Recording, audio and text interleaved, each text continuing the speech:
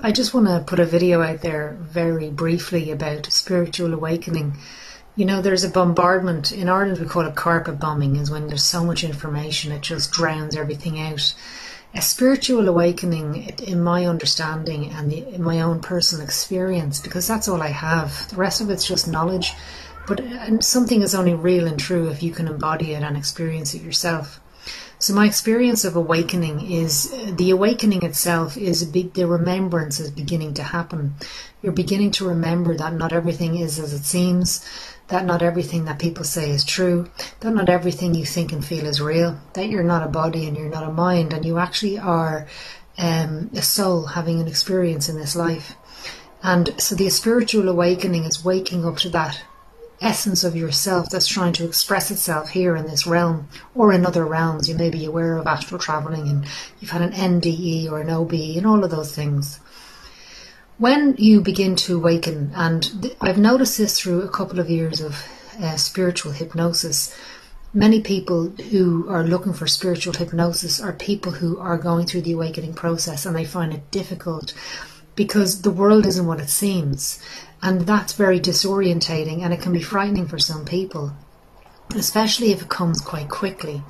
So for some people it's gradual over a lifetime, and for some people it's within a day. Something can trigger them and happen, and their soul's like, hey, check this out. There's a lot more going on in this reality than what you're aware of. So there's the awakening, which is exhilarating, and it creates within you a desire to know more. So you go on this quest, this insatiable quest for information, to seek out truths that resonate for you. And then that's the rabbit holes of holes, and that's amazing, and it's fun, and it's time consuming, and it kind of takes over. You start questioning your relationships, questioning your work, questioning this world, questioning. And then there comes this phase 2.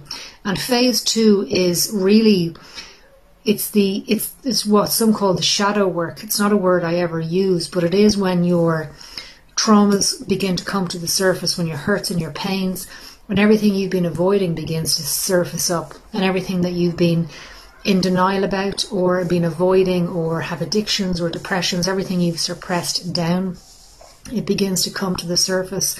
And this has to happen. So it has to get difficult.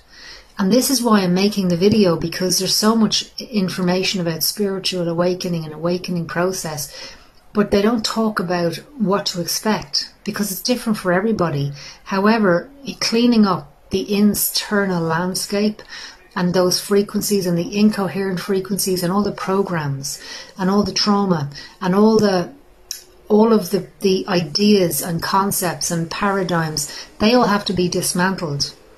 And when they get dismantled over a period of time, it's quick and slow depending on who you are, but it's usually a long process over time, because you can only deal with so much at any particular time. When you overcome a lot of those things, and you start meditating and you start doing spiritual practices and you start really listening and learning how to go in, and you're cleaning up your internal landscape, then you go into phase 3. Phase 3 of the awakening process is really becoming that. You're embodying your true self. You embody the information that you have been woken up to by your own soul. And the information begins to light you up in all the right places. And so there's no more hidden places within you that you need to be afraid of, or where you feel lonely or afraid or ashamed or guilt and all those things. And I've noticed this specifically as a spiritual hypnotherapist, because people will come and they'll have incredible experiences, but they can only go so far if there's trauma. So the trauma has to be dealt with. And the trauma could be a belief system that you're not enough. So how can you be a co-creator if you're not enough? Because in phase 3, you wake up to the reality that you are the creator of everything in your reality, that you've created all of it, you positioned all the players there, all of it. So you take full accountability and responsibility for all of it. There's no more blame. There's no more pain. Now, there are difficult days and difficult waves of energies that come in, because you're now constantly recalibrating and recalibrating and recalibrating. And this is beautiful, and it's daunting, and it's exhausting, and it's incredible, and it's all those things all at the same time. So you may laugh and cry at the same time. That's quite common for me. Was anyway. And so in phase 3, you realize you wake up even further. And waking up is remembering deeper within your own heart, soul, essence. It's not like you go out, your higher self's here, your soul's here, everything is in. So these fractals of realities are within, and you know that you're a creator and that you can create any reality you want. You can create the life you want on the inside and the outside, and you realize that it starts on the inside. So going and doing the work out here in this world isn't going to get you where you need to be on a spiritual level. It's going in, creating it on the inside, and then it shows up. You attract it in. You don't have to work for it. You attract it in. You attract in everything that you need. And you enjoy doing what you're doing, and you get to work with people in a way that you could never have imagined. And your life changes, and your ideas change, and your relationships change, and you realize that you were never born and you'll never die. And so when you do drop your body, you are prepared for your next phase of evolution. This is why I do what I do, because when I leave this body, I know where I'm going. I know exactly how to get out of the loop of karma. I know those things because I've spent my entire life going in and going out to find the answers, and I found a lot, because there's not all the answers in this realm, there's only some. And so yes, remember that with the spiritual awakening, there are phases to it.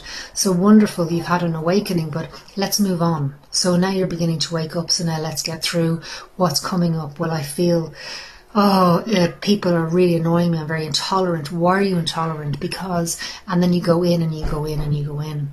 And until you cleaned up, because what happens is you go in, you wake up, you start to remember, and it's amazing, and it's elation, you feel love and you feel joy and you feel all these amazing things, and life is incredible.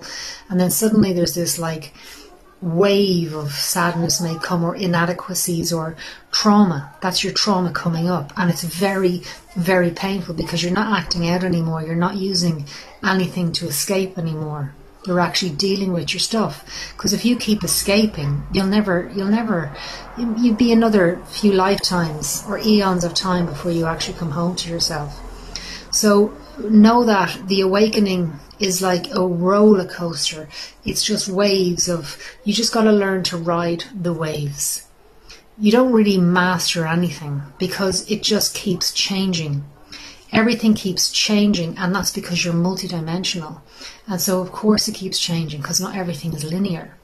There are dimensions and worlds and realms and beings and us, and we're in all of it, and it's getting in touch with that. And so if you're going through a hard time, great. Don't give up. Ride it out, and know that what's on the other side of that pain is triumph and victory. So enjoy it.